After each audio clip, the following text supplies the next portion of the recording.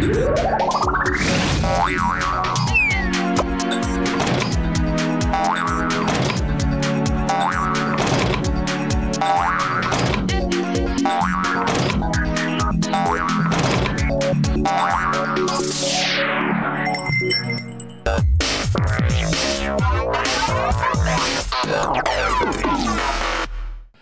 Grade 11s, I'm John. It's great to be with you again.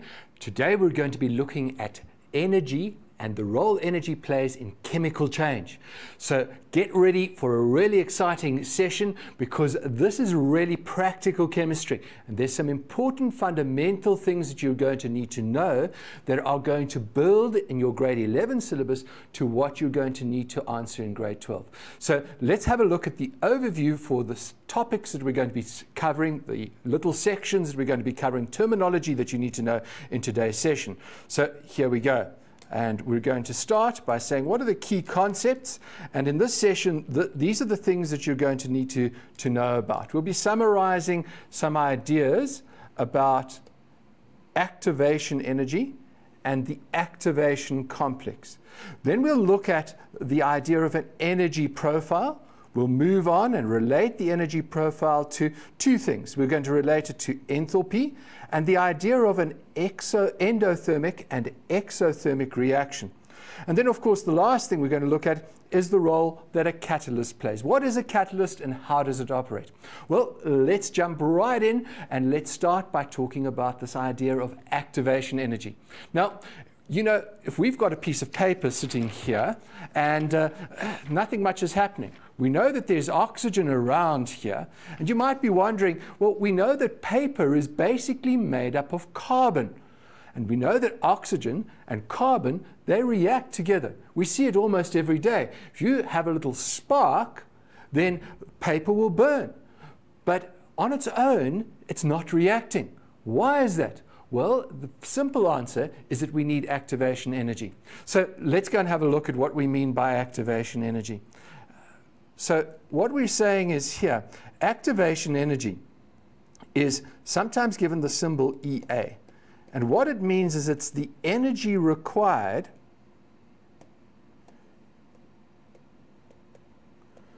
to start a reaction, to get a reaction going, to start a reaction.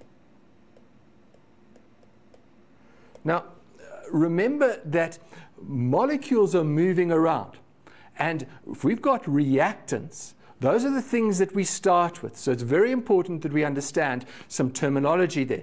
We're only getting a chemical change if the reactants change in their nature to form new substances, which we know as products. So I'm going to illustrate that on a molecular level. Remember that we've got reactants, and I'm just going to draw two reactants at this stage. I'm going to say, let's take a molecule that is a diatomic molecule and another one that is also diatomic, just draw them in different colors. And what we're saying is these are reactants. For chemical change to take place, we can't be left with the same things at the end. Remember that there is a difference between chemical change and physical change. So if we started with a reactant and we ended up with the same reactant in a different phase or a different form, so it started as a solid and it's now a liquid, or it started as a liquid and it's now a gas, that's not a chemical change. Yes, you're going to need energy to make those changes as well, but what we're looking at is energy and chemical change. We've got two reactants, and it's really important that you take note of that. The reactants combined, and they will produce something called a product. So at the end, we're going to get something different. We're going to get something like this. This is a simple example. Just change the color so that you can see. And these are known as the product molecules. So we started with reactant molecules and we've ended up with product molecules. So that's the substance that is formed. But how did we get there? What was required? Well, the first thing that you're going to need is some energy. You're going to need to give these molecules sufficient energy so that when they collide with each other, that they can actually have enough energy to break their bonds that are holding them together and to form new bonds. Very important to note. Now, there is an intermediate stage, and I want to show you that intermediate stage. We call that intermediate stage an activation complex. So what do you think it will look like? Let's have a look at the drawing.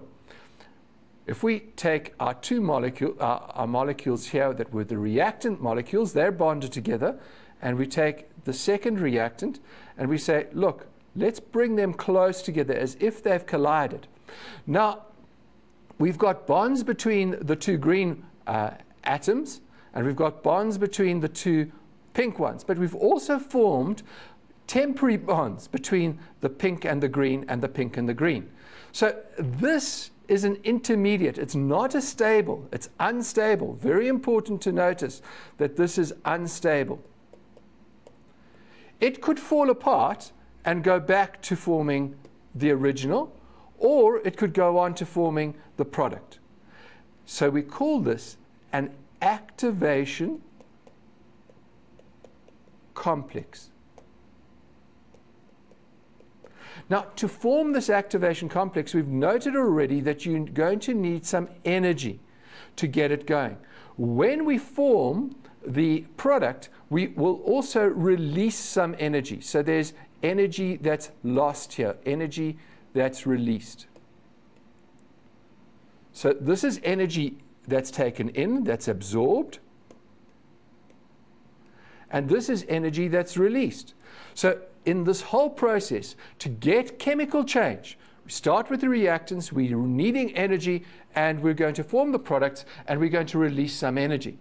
Now, what is interesting is to try and take a note of how the energy relates to each other. And so that's what chemists do. They draw something called an energy profile. And it lists the potential energy of the reactants and the potential energy of the products, as well as the potential energy of the activation complex. And so that's our next thing that we're going to take a look at. We're going to take a look at energy profiles. So here we go. Energy profile of a reaction. So I'm going to draw two profiles, and we're going to start with this one. I want you to notice something. We start with the energy of the reactants. So I'm just going to draw it over here, and I'm going to say, here's the energy of the reactants. That's your starting energy. We call this potential energy.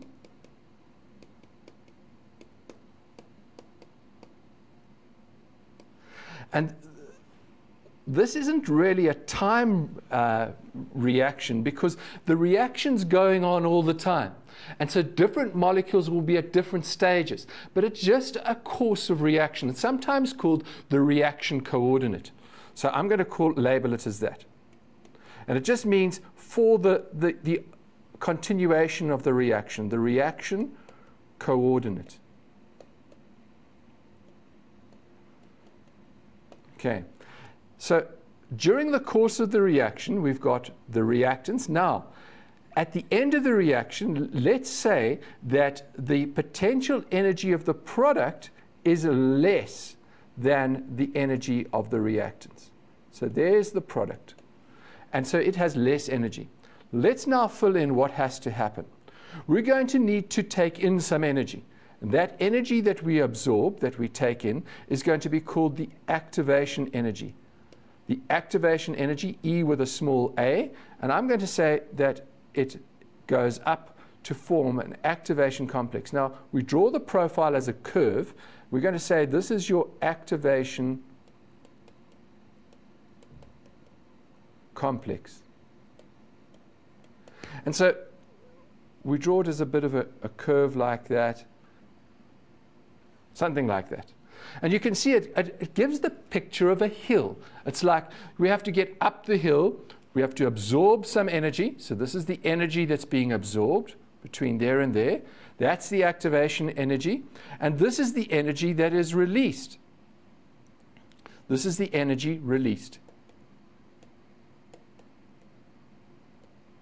Now, I'm sure you can see from this diagram that more energy is released than is absorbed. So the energy of the products, the potential energy of the products is less than the potential energy of the reactants. This is a particular example of one form of reaction, but it gives you a particular idea of the energy profile. I hope you can see that. Now, what are the other options? What are the other alternatives to this diagram? Well, there is another case. So let's have a look at the other case where the potential energy of the products is greater than the potential energy of the reactants. Let's draw that diagram. So drawing a similar energy profile.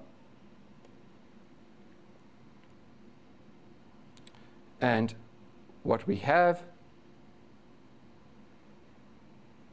something like that. Let's start with the reactants over here. So this is the reactants. And let's make the energy of the products over here. Always make sure you label your axes. This is the reaction coordinate.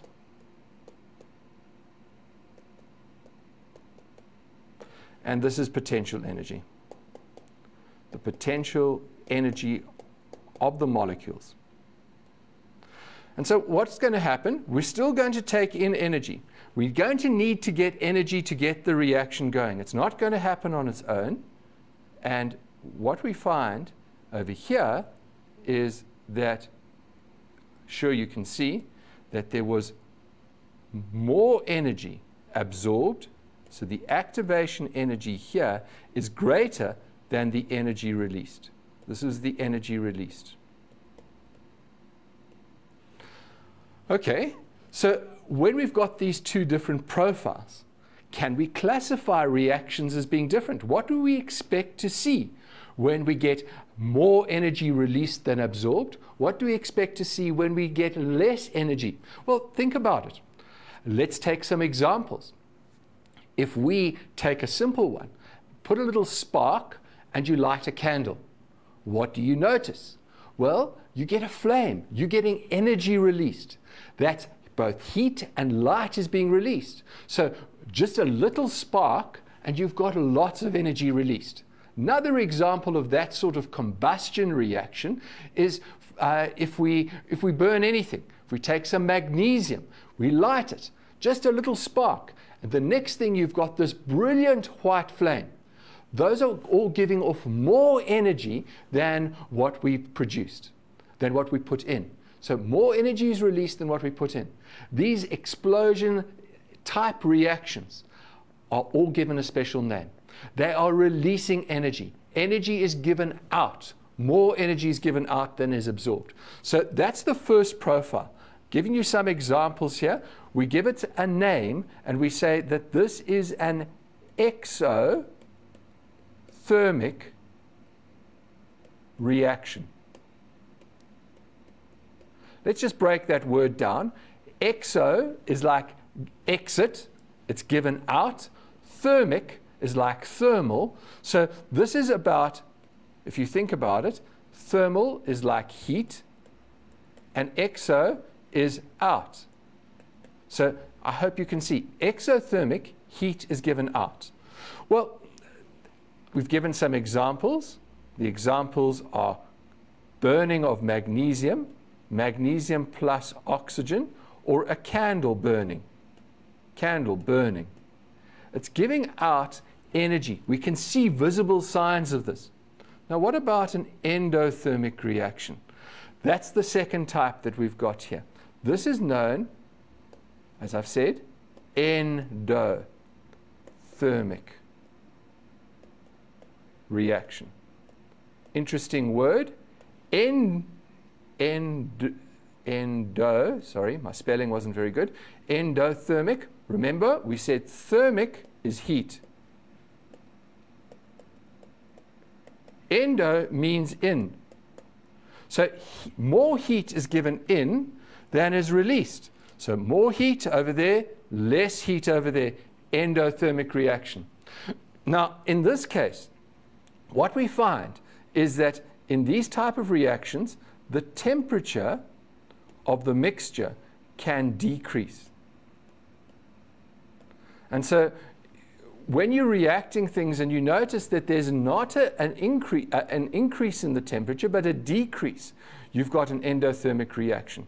And there are different types of these. Some of them are involving when you dissolve salts. Certain salts, one example is ammonium chloride. And if you dissolve ammonium chloride in water, you react it with water, it will decrease in temperature. It actually gets cold. Practical example of an endothermic reaction where this particular substance is used is in cold packs. You can go to a pharmacy, you can go to a physio, and they have this cold pack that you can break, it releases, mixes the substance together, and it actually gets really cold. Very interesting idea.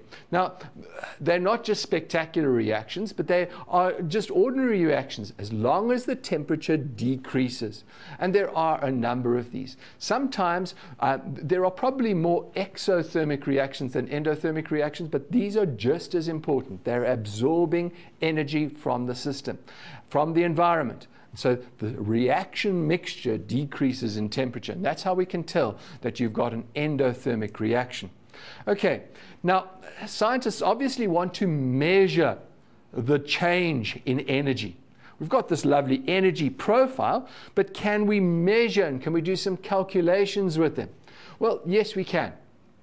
And there's a special word that we need to explain and introduce that relates to these energy profiles, and it's called enthalpy. Right, enthalpy has another name. It's called heat of reaction.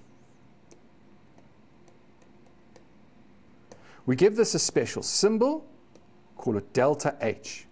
And you'll hear lots of people saying, what's the delta H value? Well, there's a complicated calculation that if you continue studying chemistry, you'll find out about. We're going to simplify it. We're going to say delta H is the energy of the product, or the products, minus the energy of the reactants. There is another way of writing that same thing, and it's important to know this as well. It's by saying the activation energy, the energy that we've put in, minus the energy that is released.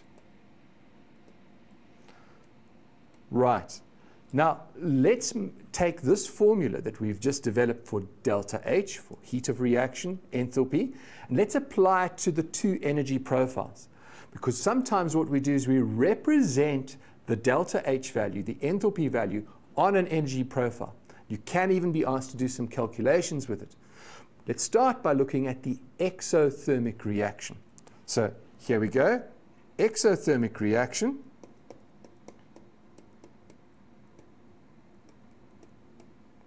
And I'm going to apply both equations, and you're going to have a look at that in terms of what the energy profile looks like. Here you've got the energy profile. Notice that the energy of the product is less than the energy of the reactant. So we've got a smaller number minus a bigger number. So energy of the product is smaller, and we're going to put that down. So delta H here is going to be energy of the product, which remember was small, minus the energy of the reactant. And this one was small, and this one was bigger. Okay, so what are we going to get when we take a smaller value minus a bigger value? I hope you can see that you're going to get an answer that is going to be a negative value. You're going to get a negative value. It's going to be minus. In other words, it's going to be delta H is less than 0. It's a negative value.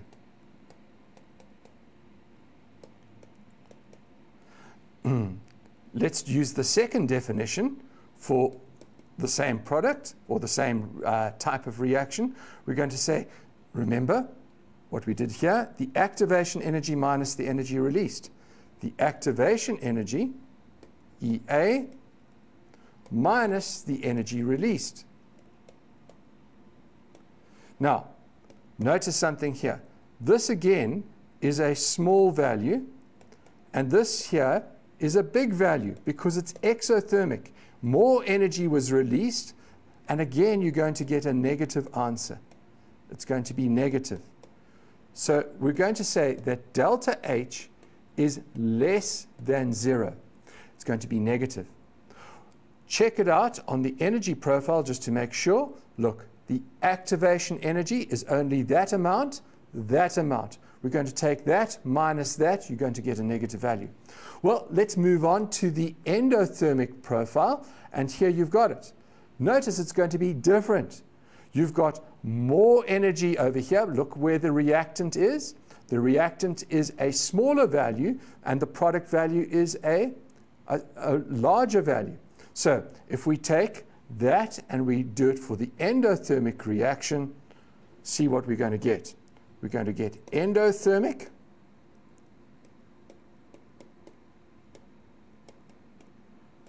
reaction.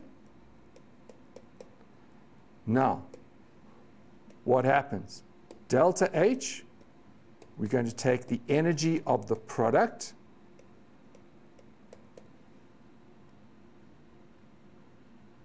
We started with the energy of the product, and we're going to subtract the energy of the reactant. And we're going to subtract energy of the reactant.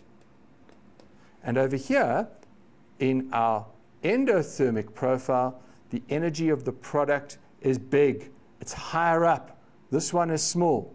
So if we go to that one, I hope you can see you've got a big value minus a small value. So what happens when you've got that? You're going to get a positive answer. Delta H is going to be greater than 0. Remember, the 0 is smaller. Which side is the crocodile snapping towards? The bigger one. So this is bigger than 0. Make sure that you can interpret those signs, and you've got it very clearly. If we do it with the other equation, we're going to say the energy of activation minus the energy that is released. Then this one was a big value, and this one was a small. And again, you can see that the end result is that delta H is going to be greater than 0. Now, I want to show you how these symbols of delta H actually work on the energy profile. So let's go back and look at the energy profiles and see how we would represent delta H. Here's the exothermic reaction. And I hope you can see that what we're doing here is we're finding the difference between two levels. If we put a straight line in over there, let's make that straight.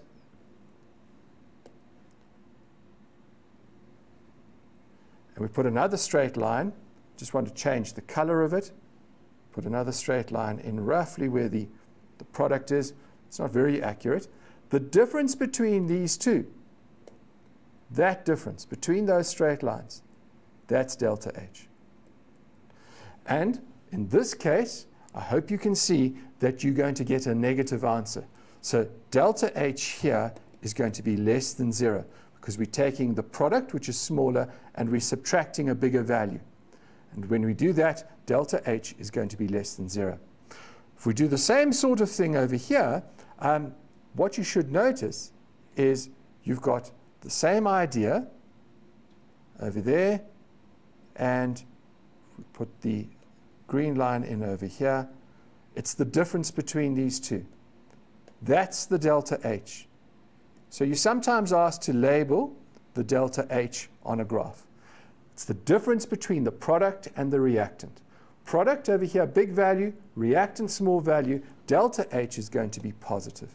There's more energy put in, less released, so we're going to get a delta H that is positive. Now, there's one further thing that I think that you need to bear note of.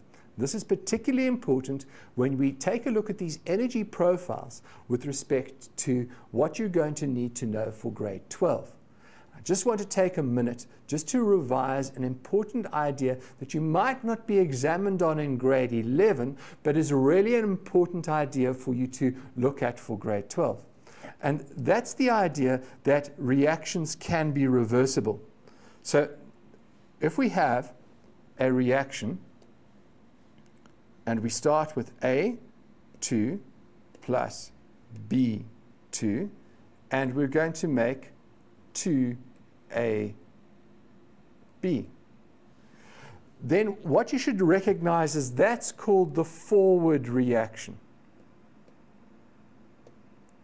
But in some cases, what happens is that we can get a similar reaction. We can get a reaction where we start with 2AB and it decomposes to form A2 plus B2. This is known as the reverse or back reaction.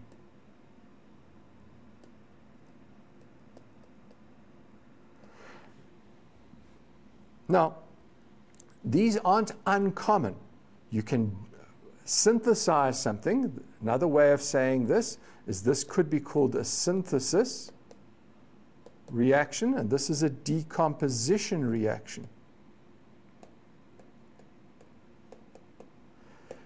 They don't have to be happening at the same time. In some cases they can. But you can see that the process is reversible. Reversible. Not all reactions are reversible though, so please bear that in mind. Sometimes it's just impractical to make a reaction reversible. But if we've got a reversible reaction, like this one, what's the energy profile going to look like? I'm going to sketch that for you just to give you an example. And let's say that the forward reaction, we're going to make it exothermic. So delta H is negative, less than 0. So if we draw the energy profile for this reversible reaction, we're going to get the following idea.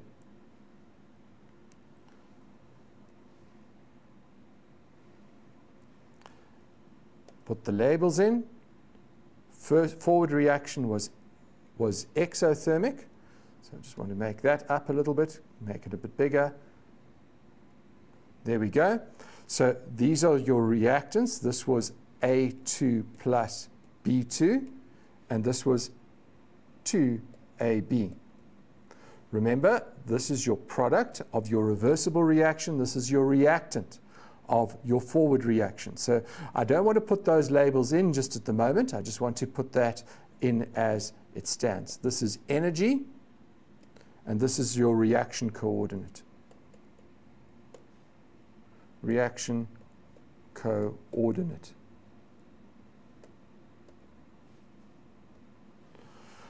Right.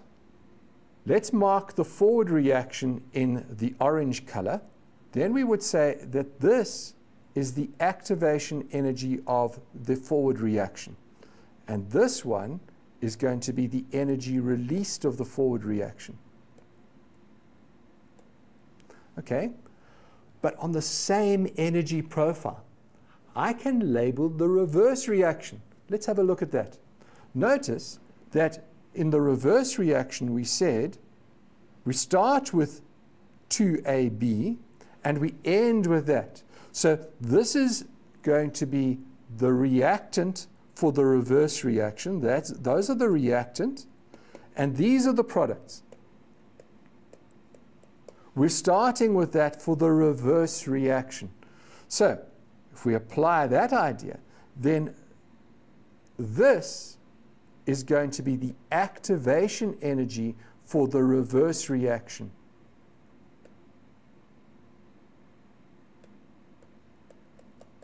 And this is going to be the energy that's released for the reverse reaction. So notice something here that's very, very interesting, is that the same process is taking place, and that for both of these reactions, the value between the reactant and the product, this value, which we said the difference there is delta H, stays the same. For the forward reaction, the orange one, so what we will notice is that for the forward reaction, delta H is negative, but for the green reaction, going backwards, delta H is greater than 0. It's positive, because the forward reaction is exothermic, while the reverse reaction is endothermic. When these two reactions take place together at the same time, then we usually take, well, we always take the forward reaction. We take the sign of the forward reaction as being the delta H for that particular reaction. Okay, now we've come to the last point that we want to summarize for this section, and that's the idea of a catalyst. So what do you understand by the idea of a catalyst? Well, it's quite interesting, because if we go back to our original idea of two things combining, and I'm just going to use this again, two molecules, and they're going to need to combine. We know that they're going to form something like that. We might need to give them some help. And this is where we introduce another substance. And the other substance I'm just going to draw in two ways. I'm going to draw it first of all just as a surface, and we're going to say the following thing could happen. What we can find is to get the activation complex, we need somewhere for some things to stick on to. If these were gases, what we sometimes find is that a surface acts very nicely to hold things in place. So, for example, we can get those molecules sitting nicely in position, they're not moving around, and along can come your green molecule, sit on top of it, form a more stable, it's slightly more stable activation complex, and then it can be released. This is known as a surface catalyst, and the mechanism here is often used where in industry, for example, a metal like platinum likes to absorb gases, and the platinum surface then becomes a site for reactions. Catalysts are very important in industrial processes, because what they do is they allow the reactions to take place in a more controlled way. The other interesting thing is that we find that catalysts can actually use up less energy in making the reaction happen. So the molecules don't have to collide with each other so vigorously. They've actually got a place where they can lock in. Now, catalysts aren't only found in industry, they're also found in human beings, in living organisms. They're also known biologically as enzymes. The idea is here that a catalyst actually facilitates, it helps a reaction take place, but it is not used up. It's not consumed. It just aids and assists the reaction, and it does it by lowering the activation energy. I want you to think about it in this way, kind of like if we draw that energy profile again. Let's take just a sketch graph of an energy profile. Won't draw too accurately. We've got the mountain, something like that. Then a catalyst, it works in a way to lower the activation energy. So if this was the activation energy of the forward reaction, then what happens is the catalyst provides an alternative route, and the alternative route has a lower activation energy. So instead of having as big an energy hill to climb, what it does is it provides a tunnel through the mountain, and that becomes your catalyzed energy profile. This is with a catalyst.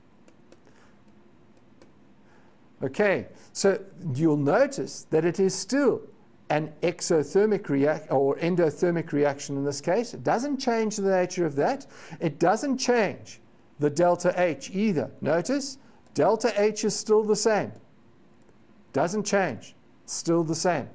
But what it does, it lowers the activation energy. you get different types of catalysts. You get those that are a different medium. So if you've got gases reacting at a metal surface, those are called heterogeneous catalysts, and then you get homogeneous catalysts, where we actually add stuff to a sample that's of the same phase. And these are two different mechanisms for working. A very big process, a very big area of research in industry, because if you can get catalysts working, then you can get more energy efficient reactions taking place. Okay, well, I hope that gives you a summary of what the key concepts that you will need to know for this section. Let's now go and have a look at some questions that we're going to be looking at. So let's start by looking at question number 1. The example says, the contact process, now you will learn about this more in grade 12, is used for the preparation of sulfuric acid.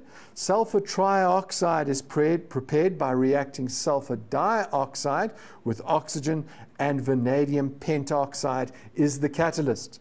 So we recognize that. There's the balanced equation.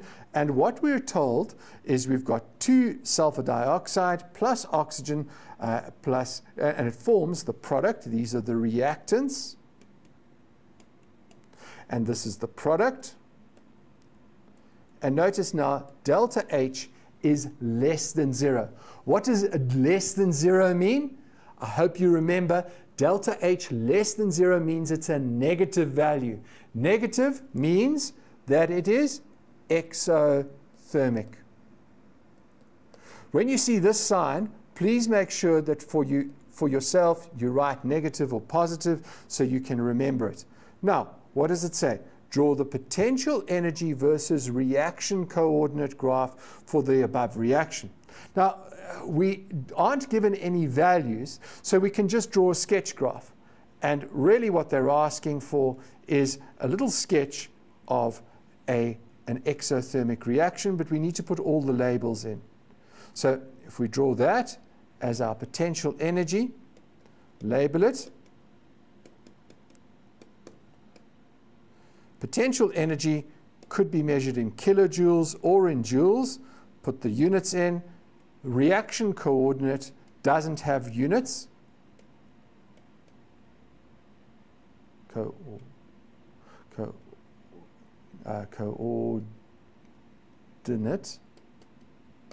It doesn't have units. Now, what have we got? We've got sulfur dioxide plus oxygen. Those are our reactants. So we need to recognize, let's give them a little bit more potential energy to start with. We're going to say SO2 plus O2. Label this as reactant. We don't know the activation energy, but we know that the energy of the product is going to be less. I just want to get that in the same color. So the energy profile, or the graph, is going to look something like this. Fill in what the product is. It's SO3, and write down that that's the product so that people can see. And now let's put in the other labels. This is the activation complex. This one over here is going to be your activation energy. And this is your energy released.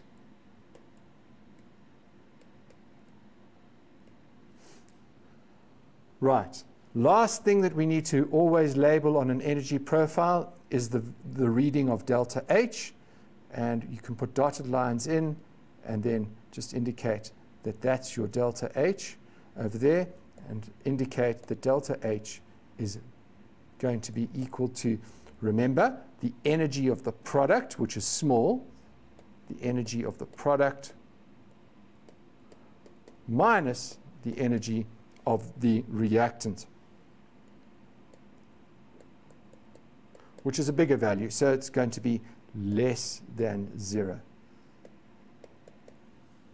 Okay, I think we've done it for this first graph.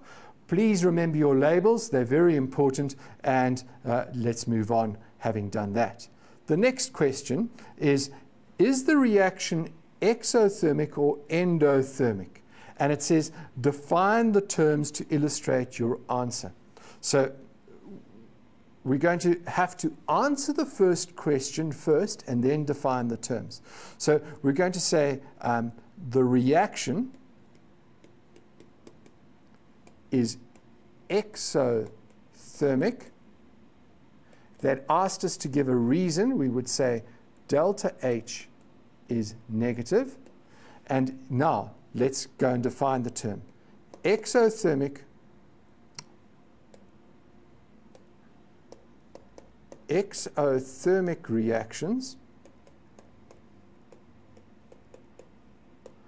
reactions are reactions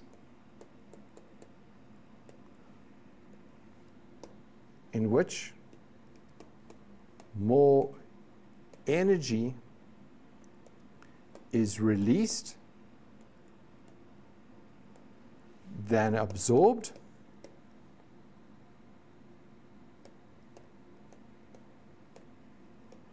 or you could say the energy of the product is less than the energy of the reactants. Now, what about the endothermic? Well, we're going to do exactly the same definition. We're going to say endothermic reactions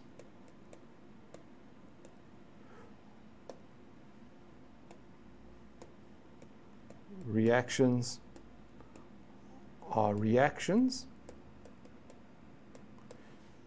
in which more energy is absorbed than released. Or we can say the energy of the product is greater than the energy of the reactants. So delta H is going to be greater than 0. Okay, we've got it, we've sorted it, we've given a full explanation. Please make sure that you don't skimp, you must make sure you answer the question and explain in detail. Right, what's the third part of this question? Now, here's an interesting one. It says to us, we want to calculate the molecular mass of each of the substances. Let me say, well, what has this got to do with energy? Well, sometimes they can include other sections of work in this one. And so it's a chemistry question that we should really remember. And so what we're going to need to do is calculate the molar mass, molecular mass of SO2 and the molar mass of SO3 and the molar mass of oxygen. And it's not difficult, so let's do it quickly. We're going to say, looking up on the periodic table, sulfur has a relative atomic mass of 32. Oxygen is 16 times 2. So we're going to recognize, if we multiply those two together, we get 64 grams per mole. Now, the next one doesn't take much to see. It's 32 plus 16 times 3. And in this case, 3 is 48. That gives you 80 grams per mole. Now, the last one is one that we've done already. It's 16 times 2, which is equal to 32 grams per mole. Now, the reason that that was included as a question as part of this section is sometimes the values of delta H are given not just in kilojoules, but they're given in kilojoules per mole, and that per mole stands for kilojoules per mole of product. And you've got to look at the balanced equation very carefully to calculate the exact amount of energy. So there are energy calculations that can occur with those ones. We might come across one of those as we go through these questions. Let's move on to question number 2. Now, question number 2 is an interesting one because it takes a real example. I'm going to read through it slowly and let's pick up the key information. It talks about the bombardier beetle fights off enemies with a chemical spray. The beetle has 2 glands. One gland has an aqueous solution of hydroquinone and one of hydrogen peroxide. The other gland contains a mixture of enzymes. Remember, we said enzymes are catalysts. When threatened, the beetle squeezes fluid from the first gland into the other compartment. In the presence of enzymes, a reaction takes place. And so here we've got the chemical reactions that take place. This is your hydroquinone, and it is an aqueous solution. It produces another substance. Not worried about the name of it, plus hydrogen. We're told that the delta H for this is 177 kilojoules. Notice it's a positive value. Then we're told that we've got peroxide that forms water and oxygen, and this is a negative value. Then the next thing is that the hydrogen plus the oxygen produces water, which is also a negative value. Final combined reaction is that your hydroquinone plus your peroxide gives you another substance plus water. And now it indicates something interesting. It says, show by means of calculation that the mixture rejected by the beetle is extremely hot. So what are we required to do here? Well, we've been given the parts of the reactions. We know the energy requirements of these parts. Let's start to use these so that we can calculate the overall heat of reaction, the overall enthalpy. So we'll do that right away. So what we want to do is we want to look at the total energy. We'll say total energy. Well, what do we know? We first of all need to take a look at the energy that is taken in or absorbed. Taken in.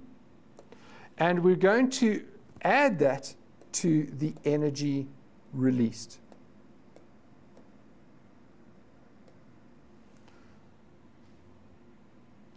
So if we look at those reactions, notice the requirement for this one is that we need to absorb. When it's a positive, you need to absorb it. This is a requirement you need to absorb. This is released. This is released. Okay? So what we're going to do is we take those values and add them together.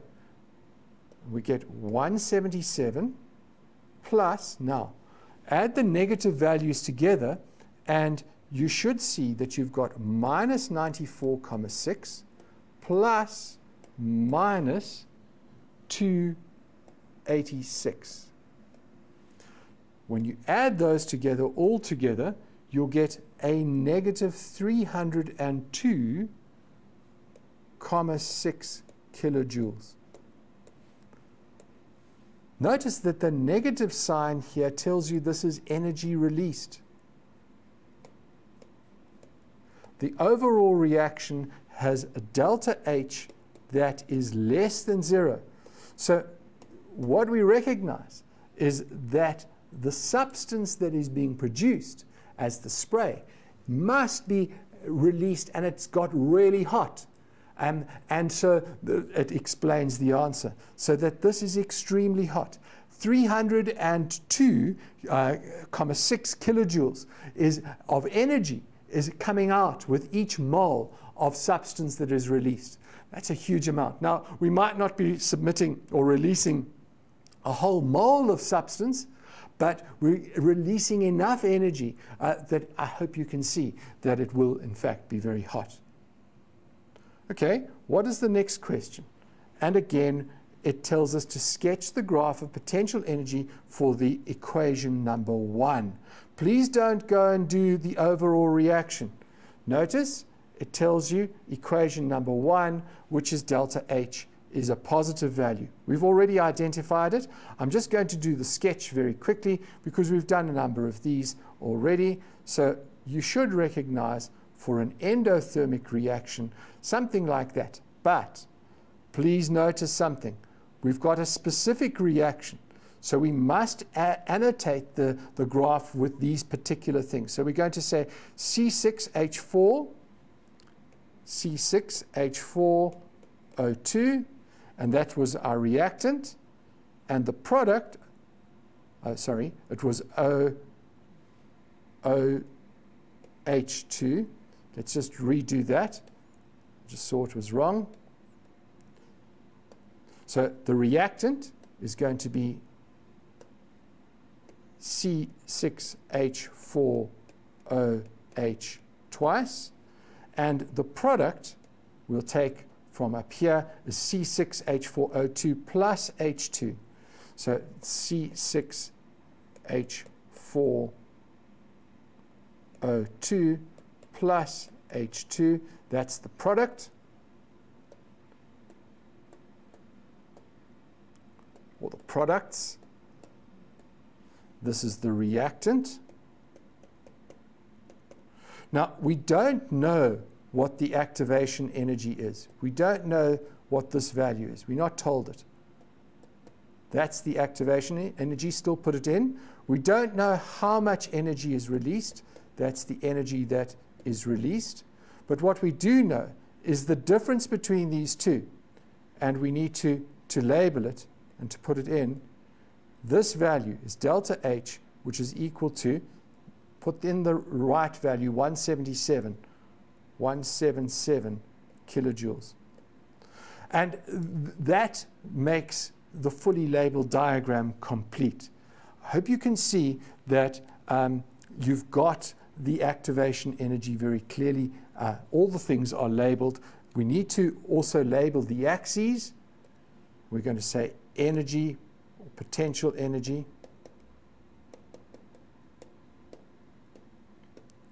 measured in kilojoules, and this is your reaction coordinate.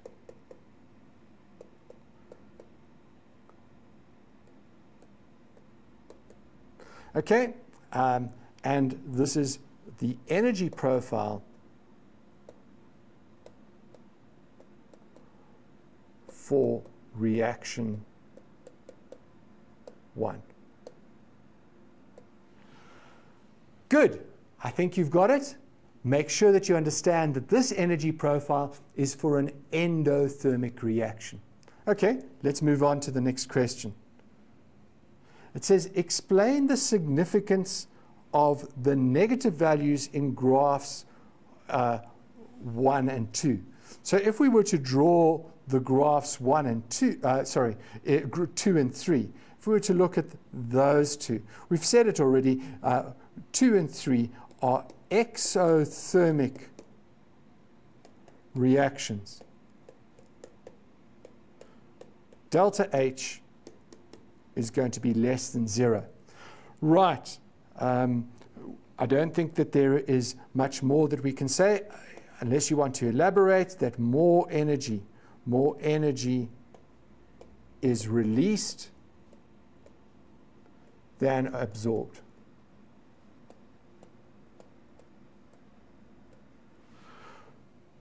Right. Let's move to the last part of this.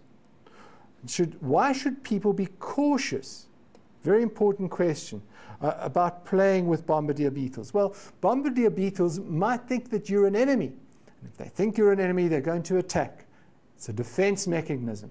They're going to squirt some of this toxic mixture onto you. Toxic mixture might not be terribly poisonous, might not affect you, but it is hot. So the mixture squirted in defense is hot. And that can cause damage, particularly if it happens that it gets into your eyes, and it could burn you on your skin. So be very careful. We don't want to annoy things in nature. Just leave nature to itself. Right. Let's move on to question number 3 now, and let's have a look at what this one says. It says, during the process of cellular respiration, glucose is broken down to form carbon dioxide and water according to the following equation. We're told that C6H12O6 plus oxygen produces carbon dioxide and water. And there we've got an energy profile. Clearly showing there are your reactants, and there are your products.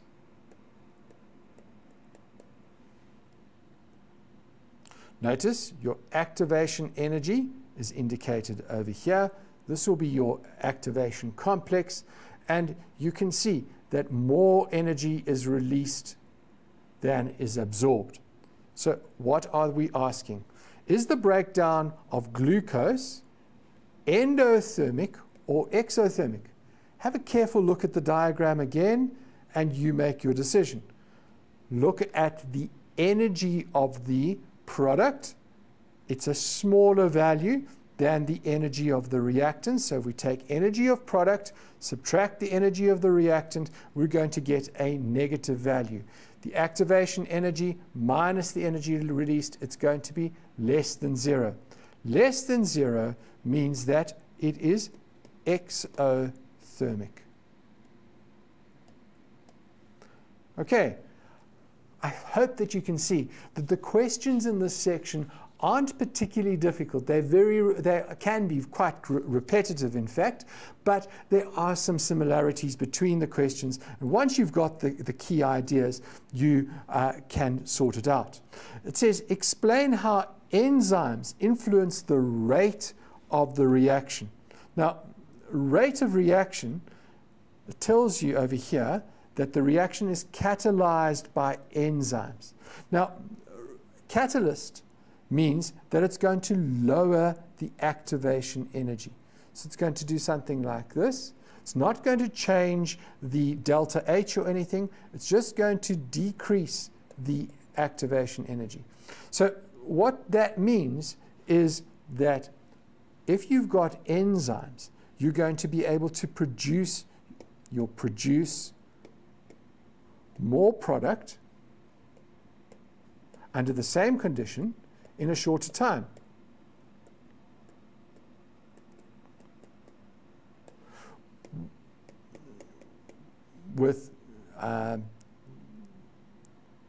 Without increasing energy.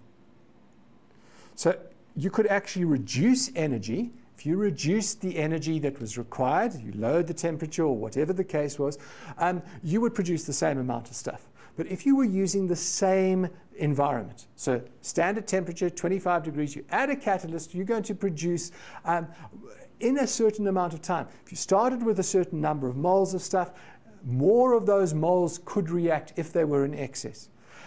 So things would happen faster. And that's what we mean by reaction rate. The speed at which something reacts, and we see that a catalyst lowers the activation energy, and so it produces more product in a shorter space of time, or in the same space of time.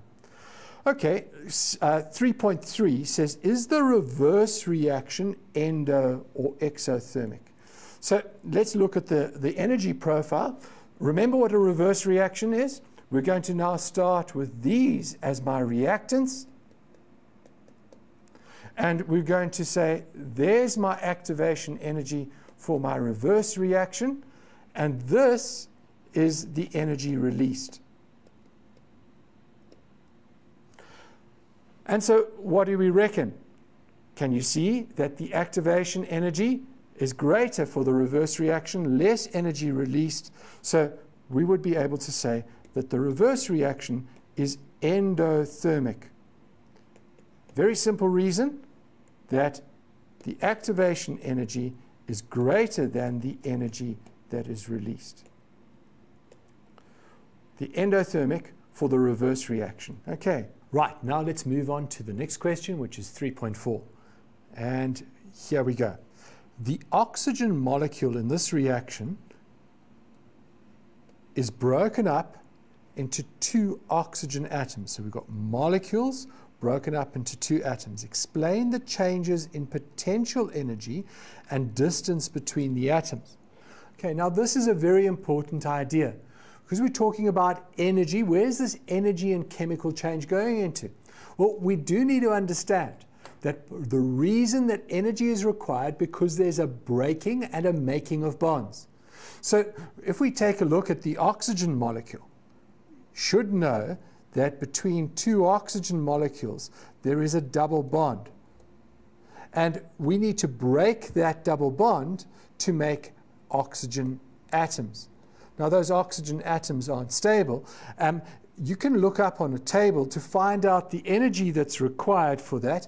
On one table that I've got here, it says there's 497 kilojoules of energy required to break that double bond. So what do you need to recognize is that in the process of forming a new substance, you're going to need to have some energy to break up the bonds. They're at a certain distance, and what happens is that as you supply the energy, you supply the conditions, the oxygen atoms are able to move further apart because they've released some of their energy. You've added energy and you've been able to pull them apart. So they've moved further apart, and so they are freer to move. Now that doesn't mean that this oxygen atom is going to stay like that. In this state, we know that the oxygen atom is unstable and it actually wants a partner. So it's going to look for something else, and in this case it's going to get hold of that other substance that we started with, which was the glucose, and it's going to combine to form the products that we're looking for, which are carbon dioxide and water. And so that's an ongoing process. But I want you to see that the energy stored in this bond, there's an energy stored in this bond, which is equivalent to the energy that you need to break the bond. So that's the energy that's required to break the bond, and as a result of supplying that energy, the oxygen atoms are free to move further apart. When they do move further apart, then they are unstable. When they're together at this bond length, with this particular, they're at their lowest energy. They have their lowest potential energy. They don't like being like that. They're unstable, but over here they're low. So the minimum energy you're going to need to do is the bond energy. Bond energy, the energy to break the bond. When the bond is broken, they're moving further apart, and so the energy over here, the potential energy, will actually increase because they are going to have potential to combine with other things. So when we do that, recognize that as they're far apart, they're not holding that much energy anymore. They're going to need more energy when they reform bonds, and they might need to break that and release that energy. Okay, question 4. The diagram below shows a system in which potential energy of a chemical system is represented by the equation, and the equation that we're looking at is 2 carbon monoxide plus oxygen to give you 2 molecules or moles of carbon dioxide. Notice the temperature is given as 304 Kelvin. Temperature is obviously a critical factor in terms of dealing with chemical reactions. We're given this graph where it gives us some readings, values for potential energy. And they say, from the graph, what is the potential energy of the reactants in the above reaction? Now remember, the reactants are these things. It's the carbon monoxide and oxygen. And on the graph, we recognize that the reactants are these ones. So look at the graph very carefully. You recognize that these are the reactants, these are the products. And we're wanting to know what is the potential energy of the reactants. So the reactants, remember, were carbon monoxide plus oxygen. Just filling those in so you've got it very clearly. And you can see that it's going to be 120 kilojoules. Reading from the graph, we've got that line very clearly. Now, the next thing, it says, what is the potential energy of the products in the above reaction? Now, we've identified the products are over there, and all we need to do is to read across here and see that we've got 320 kilojoules. Now, recognize that this is the energy of the product. This is the energy of the reactant. Next question, write down the value for the activation energy for the reaction. Now, we're only dealing with the forward reaction. But I hope you can see that the energy of the product, of the reactant, there's the activation complex. So that's the activation complex. And so from the graph, we can read off that it's the difference between where we started and where the activation complex is. So what we're going to do is to recognize what activation energy is. Activation energy is the energy of the activation complex minus the energy of the reactant. And if we look at that from the graph, should be able to see that it's 500 kilojoules per kilojoules minus 120. So 500 minus 120, which is going to give you your answer of 380 kilojoules. Please don't forget your units. Units are really important in all science calculations. You must make sure that you've got your units in place. Okay, now the next question says, what is the value of delta H for the forward reaction? Now, that's not too difficult. There are two ways of doing it, and I want to illustrate both of those. We're going to recognize that we can take the energy of the product, which is a higher value, and subtract the energy of the reactant. So delta H is equal to the energy of the product minus the energy of the reactants. And we got those over here. The energy of the reactant was 120. The energy of the product was 320. So it's 320 minus 120, and that will give you 200 kilojoules. Now, just to make sure that we've got that is correct, I want you to see that we can do it the other way. But first of all, we would need to use the graph to calculate the energy released. So this energy that is released in forming the products. When the products form, those atoms combined and they make new bonds. When they become stable, they release or give off some energy. And that is because they've attained their lowest potential energy. They don't want to have extra energy which could make some instability or instability in the bond. So let's calculate the energy that's released. And I hope you can see that that's 50. So if we've got the difference between 320 and 500, then we're going to say 500 minus 320, that's going to give you, let's just use the calculator, being a bit lazy there, 500 minus 320, and we can get 180 is the energy released. So 180 is in kilojoules is the energy released. Right, now we've got the energy released and we calculated the activation energy earlier. So let's use these prove and to confirm the value for delta H using the second definition. Remember, we said delta H is equal to the activation energy minus the energy released. Writing that in, activation energy 380 minus the 180 that we've got, and that gives us 200 kilojoules. And look, that was exactly the value that we got over here earlier, using the difference between the product and the reactant energy.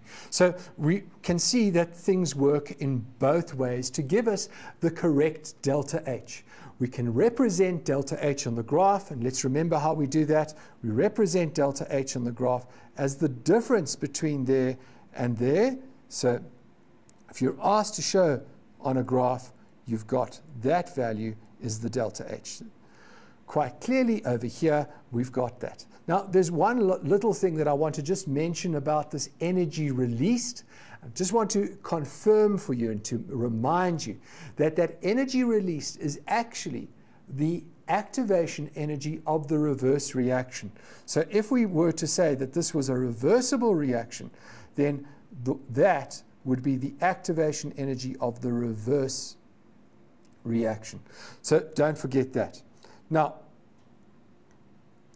last question, which isn't terribly difficult. You should be all shouting the answer by now. It says, is this reaction endothermic or exothermic?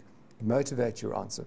Well, it's not too difficult to see that since delta H is equal to plus 200 kilojoules, this means that delta H is greater than 0. It means that more energy was absorbed